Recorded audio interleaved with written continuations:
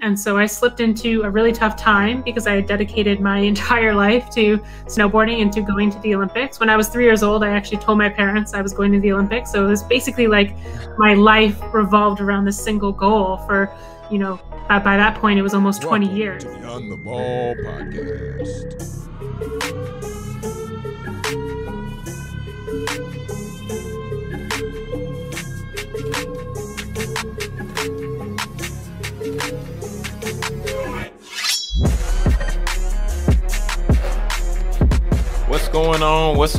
What's going on, ballers?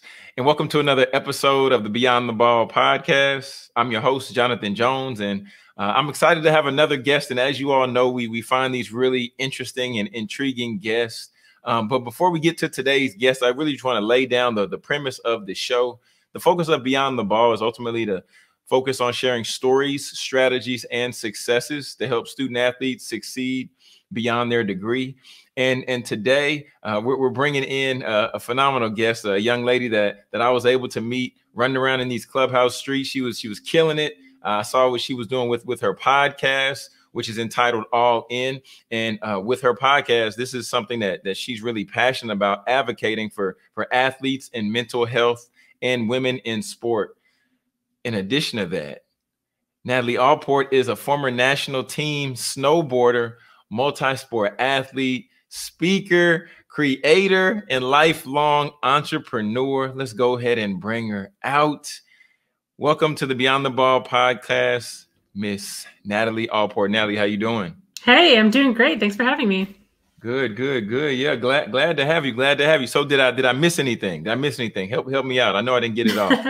No, you got everything. It's funny. I think whenever I try to write my bio, I was like, oh my gosh, there's a lot of things that I'm up to. So I think you hit on all of them. Yeah. Yeah. And I mean, of course, the other aspect, like we were talking about offline, is just, you just killing it on TikTok. Okay. You do such a great job. Okay, Natalie, you do a great job. So I want to give you those flowers. And just like looking at the level of production, even though I'm assuming you do it with your phone. So I didn't plan on starting off this way, but Natalie, if there was somebody out there who just wanted to like get started on TikTok, they're just starting an account, like what's like 3 tips? You can be like, just 3 tips to try. Like talk to us, please. Yes. Create as much as possible. I think at the start, like just throwing things out there and seeing what works, that's the best way. I think that's a little bit different than other platforms. For example, Instagram is a little bit more polished. So you care a little bit more about, how you present yourself from the get-go. But the way TikTok works, and you don't know which videos are going to take off, if you have like multiple sides to what you do, like perhaps you're only into fitness. Well, that's, easy for you. You're like, okay, that's all I can focus on. But if you have all these different areas, see what sticks. Like put these things out there and see what sticks. Once things start sticking, try to recreate that as much as possible. I think the other tip is just spend a ton of time on the platform originally. Like now, I don't spend that much time like scrolling through my TikTok feed. But at the start, I really did, just to get a nuance of like how things are working and how it works different than other platforms and what's taking off, what kind of content is performing well, what kind of content is performing well for other athletes, for other creators in my niche. So I think, spend a lot of time, put what works out there, or just test out what works first, and then recreate some of those things that are working once they start working. Very nice. I love that. Thank you for giving us that quick little TikTok masterclass. No problem. Yeah. So with you being the first of all, you're the first snowboarder that we've had on here. You're the first winter sport athlete that we've had on the platform. I feel that I hope I'm not boxing you in, but I'm just, association. Yeah. So how do you get into snowboarding? Talk to me. Yeah, where I live, so obviously Canada is like a big winter sport nation essentially, but where I live, there's not big mountains. So even within Canada, people are like, really? Like from Ottawa, you got into snowboarding? And I think actually I have heard this stat thrown around that per capita, my like city has the most, I think, skiers in Canada, which might be true purely based on we're the nation's capital. So there is a lot of people, not as big as like a Toronto that people might have heard of or a Montreal. But we do have a lot of local small ski hills. And so I do think we have a lot of outdoorsy people here who are just interested in all those types of sports. So I was born on the West Coast, which is a big, ski area because there's a lot of the bigger mountains. So I learned how to ski when I was like 2 years old. And then we moved east and got a little bit into skateboarding, and then saw all the cool kids in my school were into snowboarding. And I was like, I want to be cool. So I traded in my rental skis one day when I was like off with my parents for, a day of skiing with the family. And I said, I'm going to try snowboarding, and then just never looked back. I wasn't good at the start, but I just committed to it and wanted to learn and just thought it was so cool. So in comparison, snowboarding and skiing, talk to me, because I mean, I haven't done either. I was supposed to go on a ski trip, and then I ended up canceling. But the differences, the variation, just talk to me, since you've done both. Help me understand a little bit. Yes. Okay. So skiing is the not cool one. No, I'm just joking. No, there's a war between them. My brother skis. But there is actually kind of like some animosity between them. But once you get to the higher levels, like, I mean, at competitions, for example, all the skiers are friends with snowboarders. But at the local hill, people always jab and make fun of, if you ski or if you snowboard. But snowboarding was kind of the sport that brought freestyle into the light. Like back in the day, ski racing was kind of like the big thing, and it still is really big. And then snowboarding was like the rebellious sport. So it pretty much stemmed from like surfers wanting to go on the slopes and not conform to this like strict ski culture.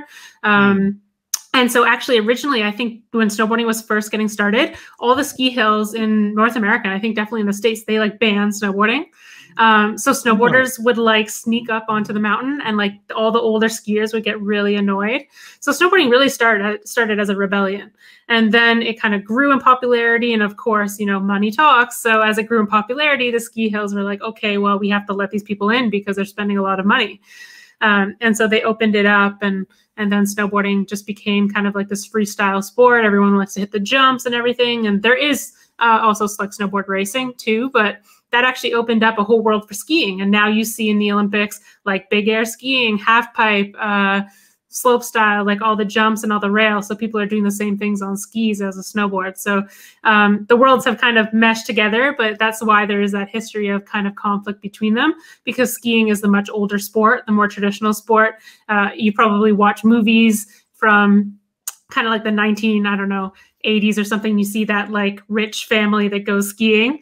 But that's basically what snowboarders were fighting against, because they were all like skateboard and surf kids who just wanted to go down the same way they could on the concrete or on the water, but on snow. Wow, man, I'm getting all the education lessons today. This is awesome, man. This is awesome. If you all have not, make sure that you all definitely connect with Natalie on Instagram, connect with her on TikTok, because she is a wealth of knowledge, like wealth of knowledge. And I want to take a slight pivot here, Natalie, and I want to hear more about your story, and then how ultimately from like you in the role of an athlete. And I know you're still very much so athletic, because you make me feel so bad about myself when I see you doing like workout videos. I'm like, oh my goodness, what in the world is going on? But just talk a little bit more about your journey, and then your transition, like from sport and then to like where you are now with what you're doing with your business and everything like that. Yeah. I mean, I'll do the quick notes version, but basically I grew up, playing every sport. I actually, probably talking about snowboarding, people might think it's such an alternative and action sport, but I grew up kind of from a very traditional sport background. Hockey was my main one. And so I was really into that in elementary school and in high school. I basically played on every sports team possible. In elementary school, that was possible. But then in high school, you have to pick like per season. So, I would try to do track. I tried to do cross country, volleyball. In elementary school, I did some basketball, some soccer, different things, but then obviously landed on snowboarding and basically had to give up hockey entirely. And so it went all in on snowboarding. I became a snowboard instructor, so that can convince my parents to drive me to the hill, because I would say, hey, I have a job. Like, that's why you got to drive me. So that was great.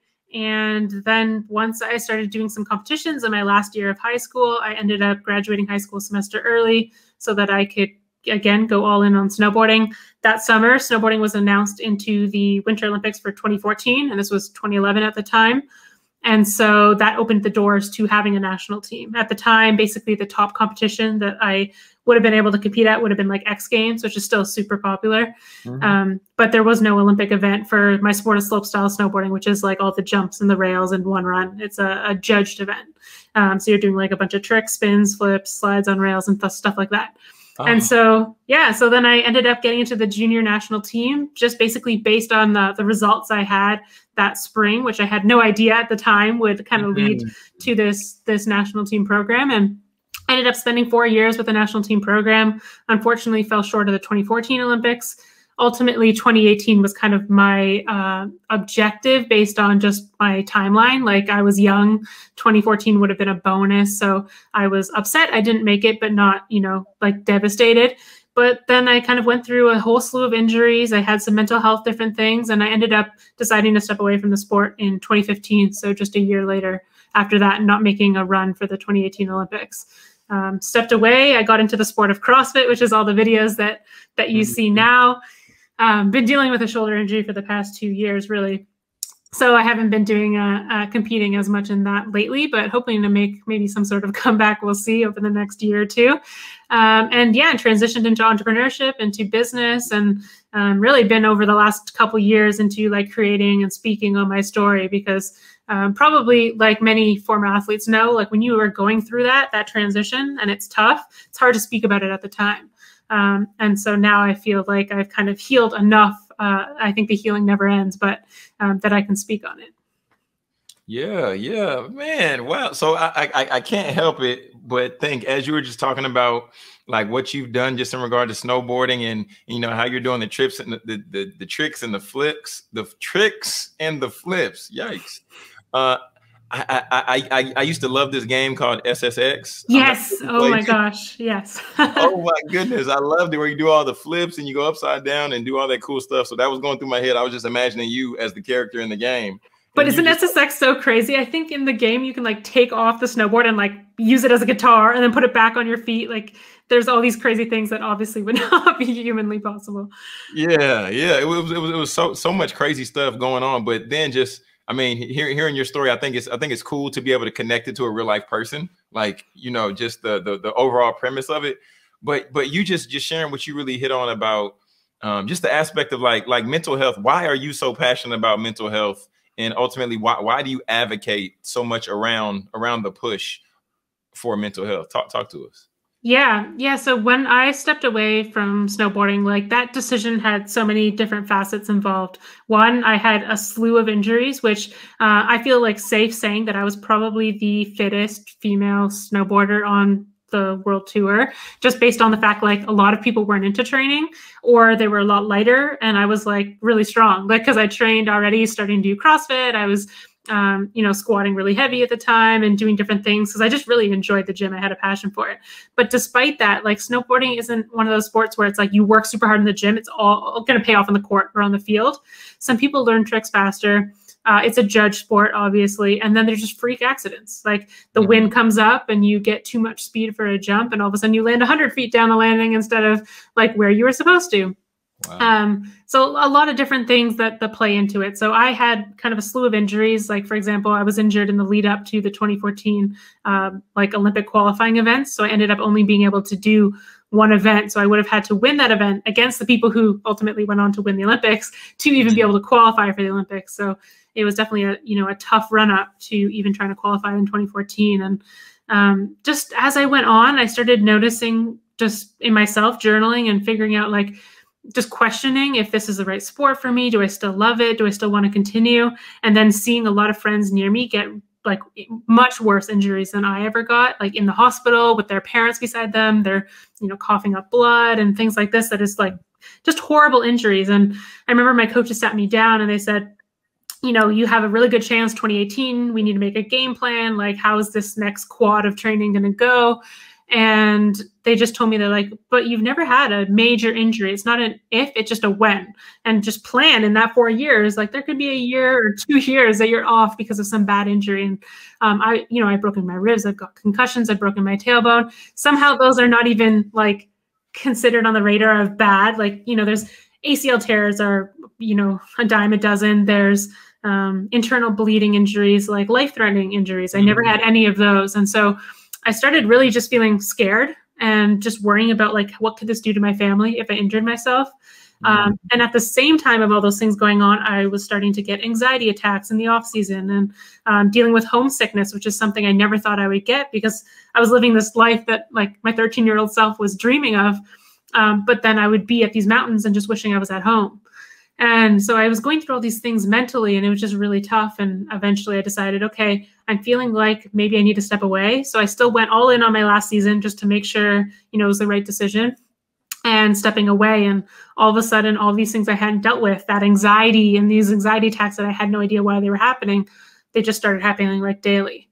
And everything just kind of caught up. And I started, you know, I didn't know why I really wanted to quit. I told my coaches, oh, it's injuries or this or whatever. But ultimately, it was really just what I was going through mentally with fear, with mental health. And so I slipped into a really tough time because I had dedicated my entire life to snowboarding and to going to the Olympics. When I was 3 years old, I actually told my parents I was going to the Olympics. So it was basically like my life revolved around this single goal for, you know, by that point, it was almost 20 years. And so then I ended up just going through a really tough time, getting diagnosed with depression and anxiety and going to therapy and working through all those things. And it just, for me, someone who on the outside looks super happy-go-lucky, even at that time, I was spending 6 hours a day at the gym and everyone thought I was super positive.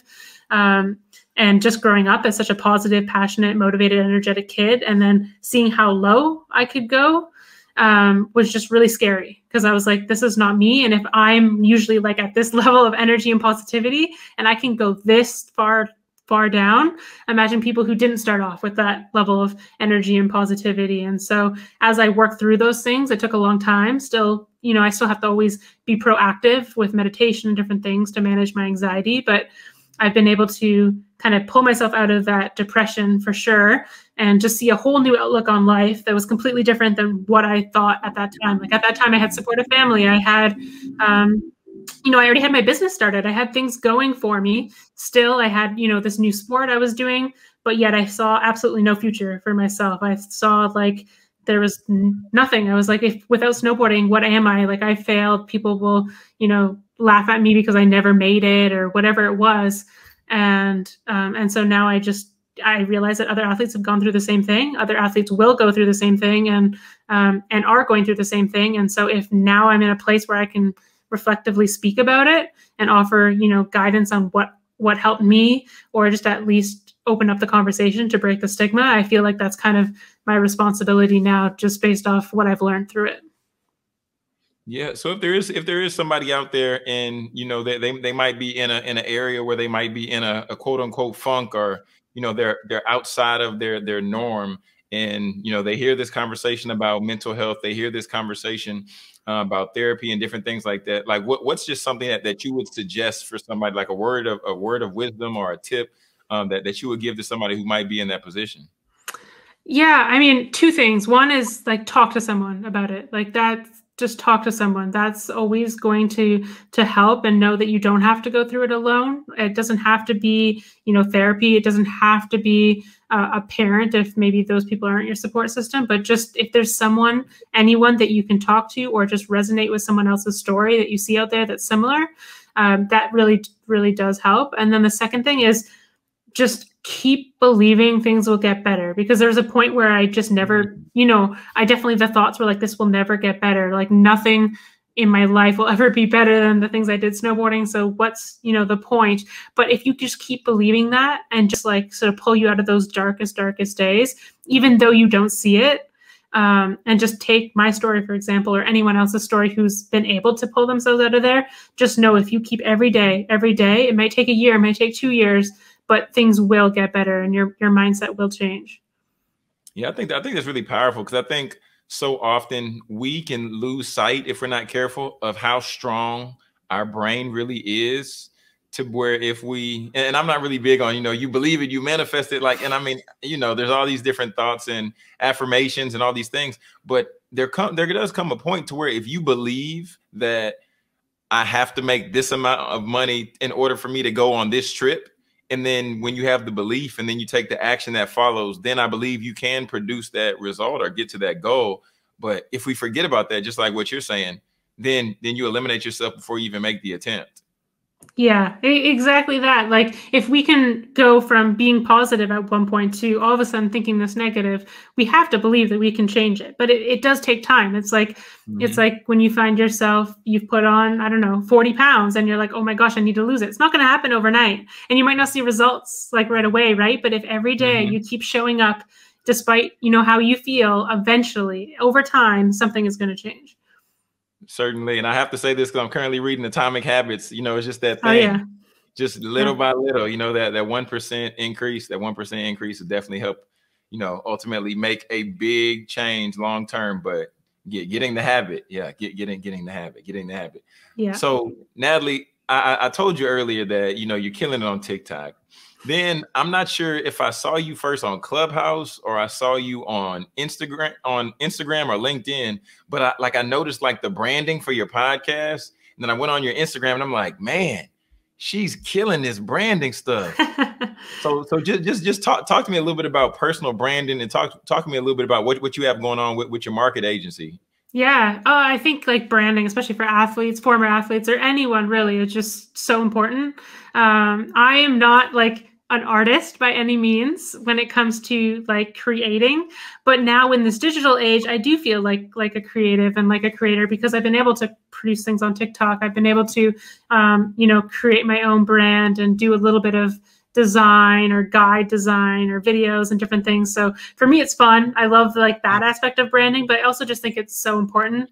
Like my marketing agency stemmed from, I went to business school. I did it all online while I was doing my, while I was traveling the world snowboarding, basically just crushing the online school. So anyone who's going through that, like online school right now, I feel you. I did my 4-year degree all online. So wow. Oh, yes. 4 years? Yes. Well, it actually probably took me like 7 years because like I just could do things when I was injured or like on my own time outside of snowboarding. Okay. I was never in one place long enough to actually go to school normally. It's also not encouraged when you're on the national team. You're kind of supposed to just delay that until life after. But I thought, if I spend all my 20s, snowboarding, I don't want to go to school like when I'm like in my 30s. So it was also agreement with my parents. So I did both at the same time. It was a compromise. But yeah, it stemmed from me having to learn how to market myself in sports. And I just saw the results and how powerful it was. I was able to get sponsorships that my competitors or my teammates who might have been at a better or higher level or had better results weren't able to, just from what I was able to learn from marketing. I also kind of been like an entrepreneur since I was a kid. I was like that kid selling things at school. My family and I had we started our first business when I was 10. So we did like a lot of different things. And I just knew marketing was my passion, marketing and branding and those things. And obviously it's transferred into the social media world that we live in now. So just think it's just so important. And so I'm glad that you noticed because I do put a lot of effort into just my own personal brand. And I hope that it speaks for kind of my agency and that I know my stuff because I try to implement it on my own stuff. Yeah, certainly. I mean, I can tell you eat your own cooking is the phrase that I also always hear referred to.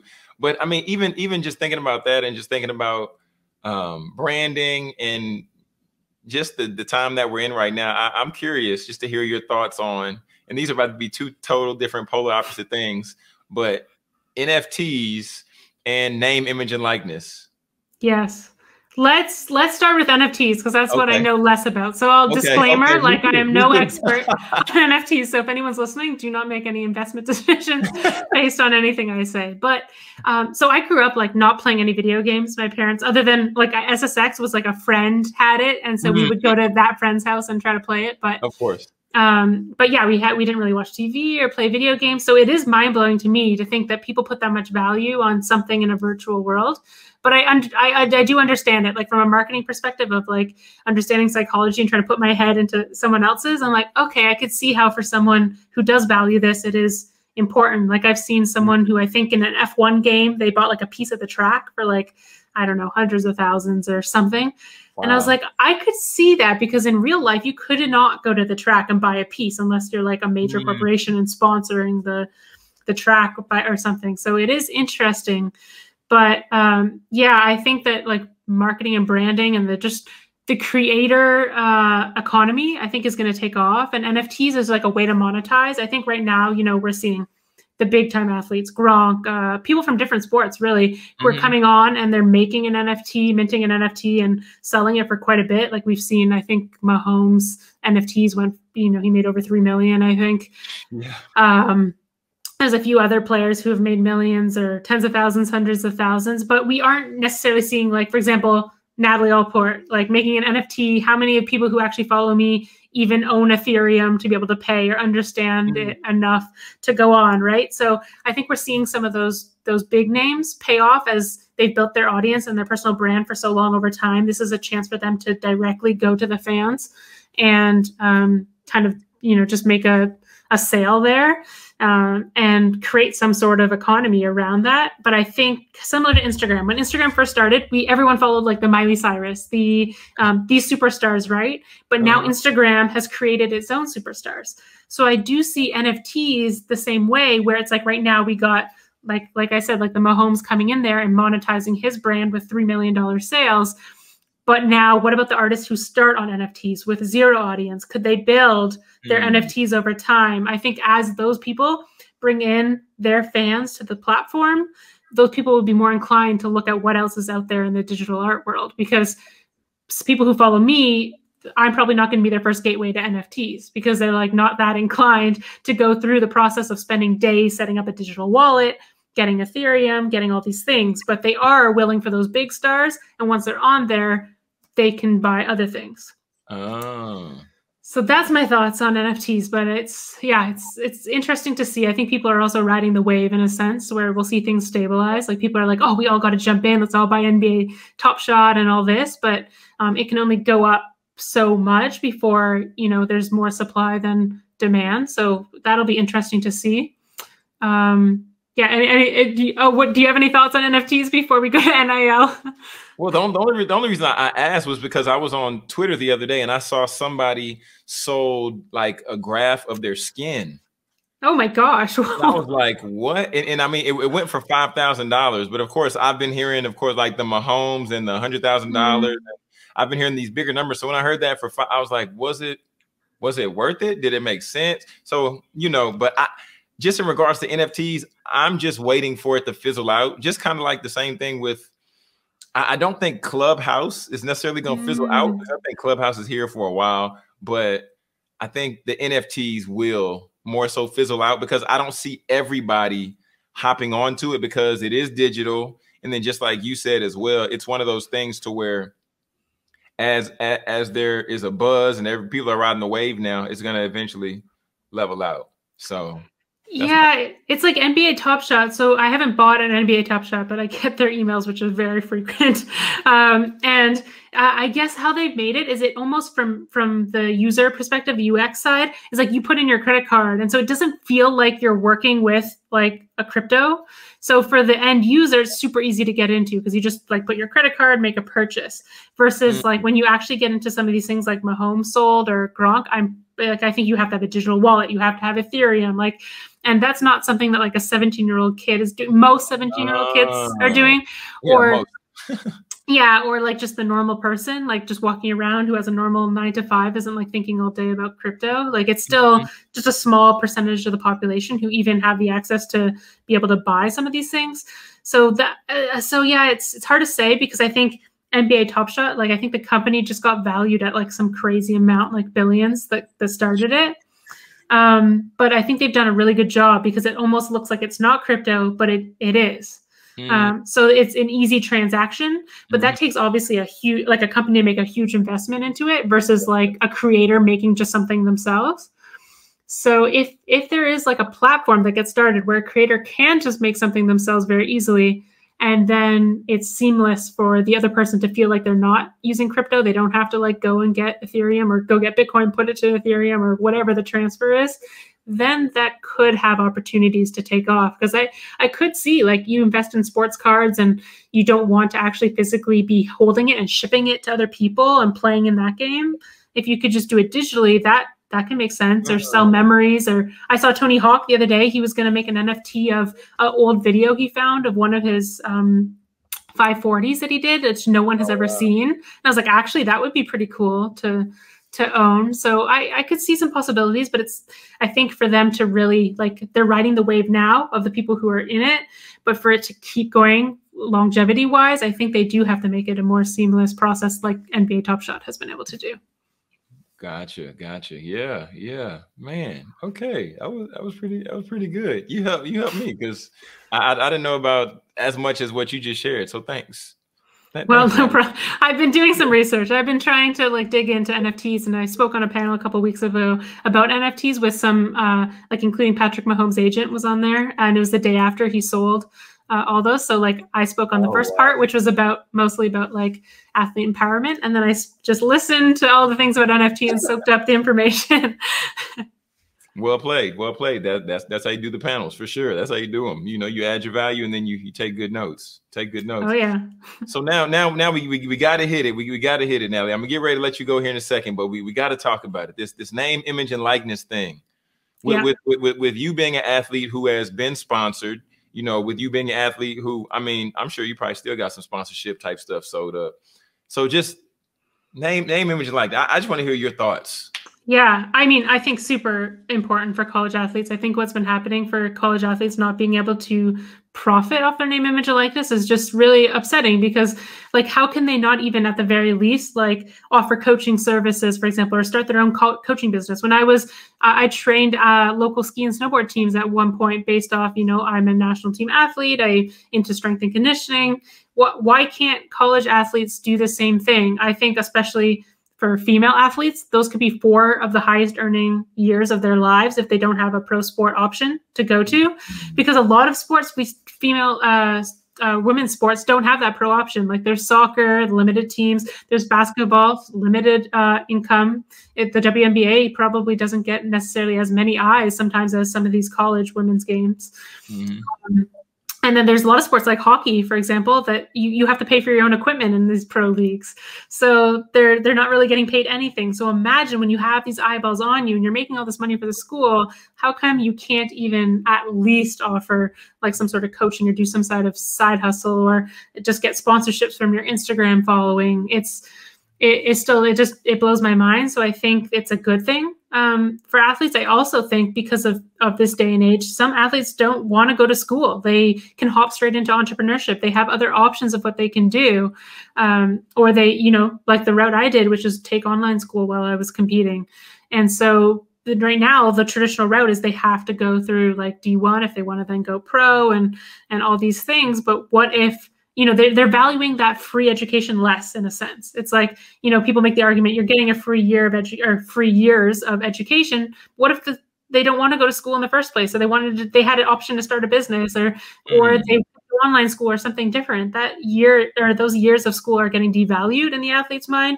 And so I think there needs to be more on the table. And so, as someone who had to learn how to get sponsors and things at 17, I think obviously there's some downsides, like things are going to have to figure out, not get taken advantage by agents and all these things.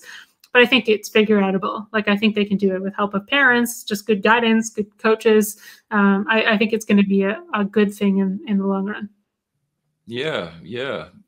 Wow, thank you for sharing that. Natalie, I appreciate your perspective so much, because you like stretching my mind today, because I didn't know, I knew women's NBA that there was limited teams, but just some of the other information that you just shared, I wasn't really privy to, just in regards to about how some individuals that there is no pro level for the women or for the female athletes.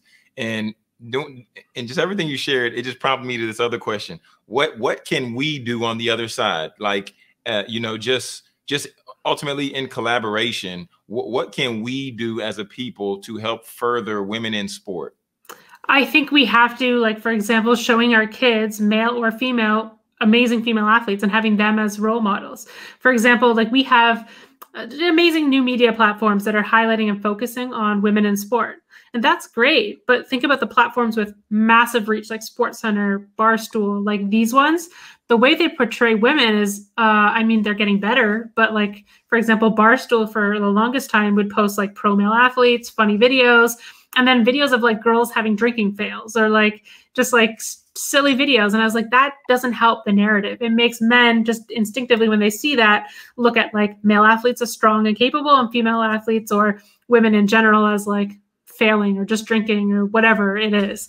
So I think that has to change. Like where the eyeballs are, it's obviously, you're going to lose people, because the reason they say they don't put more women's sports in the highlights, like, well, our audience is just men. They don't want to see this. Well, we have to make them see this. Otherwise, how are they ever going to change their minds about what female athletes can be? If you don't see it, you can't be it, but also how can you, believe that they are capable and they are amazing athletes in their own right? So I think it's gonna take generational change for sure, but teaching, not only putting women's sports in the eyes of women and just changing that narrative, and also for there's an amazing woman in sport named Nikki Norris. She works with like influencer partnerships and different things. So I'm shouting her out because she came up with this line that I'm going to share. But she had this idea where she was saying it doesn't make sense for, a male sports fan to just say women's sports is horrible, like who watches, blah, blah, blah. If you're an actual sports fan, why wouldn't you not support women in sport too? You can say that NBA is better if you want to, and say, oh, I just prefer the NBA. But what does that have to do with saying that you would never watch women's sport? It's not good. And in the hockey world, she made a reference, which I thought was amazing, which is a casual hockey fan will go to their local rink and watch a junior C men's hockey game, which is like a low level, but like competitive level game. But then they say pro women's hockey sucks. I'm like, you will go to the local rink and see these guys who are below that level play, but you're going to say like the pro women aren't good. It just doesn't make sense. So I think it's just generationally, we just have to change like that mindset. And, I, for sure, if in the future I have a son, I'm going to show him amazing women athletes and like not have him say, oh, that girl is good for a girl. It's like, no, that athlete is inspiring. I want to be like her the same way that they want to be like Tom Brady or whoever else. Man. Yeah. Wow. Yeah. Natalie. Yeah. So before I let you go, I have to run you through the 2-minute drill. I run everybody through it. Like I told you, I really enjoyed this conversation. This is up there. Natalie, this is up there. I'm not going to say one is better than the other, but just know you're up there. Okay. All right. Yeah. I just want you to know that you're definitely up there. But so how 2-minute drill works is I'm gonna hit you with some rapid fire questions, and ultimately, I put it out there, just have a little bit of fun on the platform, and then from there we wrap it up, we put a bow and a ribbon on it, and then let people know where to find you, and then we call it a day. So are you ready? I'm ready. Let's go. All right, and here we go. Favorite food? Pizza. What kind of pizza? Oh, wood-fired pizza. Like I'm a big like wood-fired, not super thin crust, but like kind of. And I'll just get a margarita. But if I get like a normal pizza, I like Hawaiian. I'm team pineapple on pizza. Okay, fair enough. The last book you read? Oh, what is the last book I read? You know what? I got that book and I just totally forgot the author. Happy Sexy Millionaire. Is it Stephen? He partnered up with Jack Butcher, who does Visualize Value. I don't know if anyone knows him, but he kind of got Twitter famous, and he makes these amazing graphics of like quotes, but he like visualizes them, and he did all the visuals in this book. So I just bought it. It just came in, and I just started reading it, but I haven't finished it yet. Gotcha. What's your favorite go-to show to stream? Oh, that's a hard one because I'm not a rewatcher. Like I got to watch something different, but my boyfriend is. He will rewatch Friends over and over again, or The Office. And I'm like, oh, I can't watch, like I love those shows, but I can't watch it for like the 6th time. Yeah, but those are good. I mean, The Office is probably the show I've watched the most times. So maybe I'll say The Office, but there's some new ones that I'm really waiting for new ones because there's not much new during this pandemic. I think we've all run out of shows at this point. Yeah, for sure. Favorite podcast? School of Greatness by Lewis Howes. Okay. And one tip that you want to give to a student athlete? Take the time to figure yourself out. I think, who I am at 27 is different than who I was when I was in the student athlete ages. So, don't box yourself in. Like your options are unlimited, and just know that if you pick a career, pick a sport, whatever it is, you're not stuck there. there is still time to change. I think when you're in your young 20s, you think that whatever you choose dictates the rest of your life. And, of course it does impact it, but just know you can change no matter what age you're at. Excellent. Excellent. This is just a bonus question. Who's one individual that you would like to see me interview next on Beyond the Ball? Ooh, you should have Serena Williams. Oh, I'll reach out. I'll definitely reach out. Natalie, let people know where they can find you. Let them know booking information. You can do all that now at this time. Awesome. Yeah, you can just head to my website, natalieallport.com. I think pretty much all my links are there, my podcast information, email, all that good stuff. And you can go to my Instagram, which is also Natalie Allport, and TikTok. All that stuff is the same, just my name. So that's pretty much, I just caught up that domain name, caught up the username on all the platforms. So you'll find me under that. Excellent, excellent, excellent. Well, Natalie, thank you so much for hanging out with us here, hanging out with the ballers, just being inspiring, being a dope athlete, and just inspiring us all across the board. Because I wish I could snowboard. I haven't tried, but you can learn. Every time I see your videos, I'm telling you, I'm like, God, I need to work out somewhere. I need to do a pull up or something. I don't know. So thank you. So thank you for what you do all across the board, and thank you for taking the time to be a guest. Hey, likewise, and really appreciate you having me on. Certainly, certainly. So all the ballers out there, just want to really encourage you all, definitely connect with Natalie on all platforms. Because I've heard her speak numerous times on Clubhouse and her podcast, and I love her content on Instagram. So be sure to connect with her, reach out to her, let her know what part you really enjoyed about this episode. And then also, I want to just encourage you all to be sure to subscribe to the podcast if you enjoy what you heard today. And then also share with 1, 2, 3, 4, however many friends that you feel could benefit from the message that you heard today. Be sure to do that. And once again, I'm Jonathan Jones, and this is Beyond the Ball, where we help you succeed beyond your degree.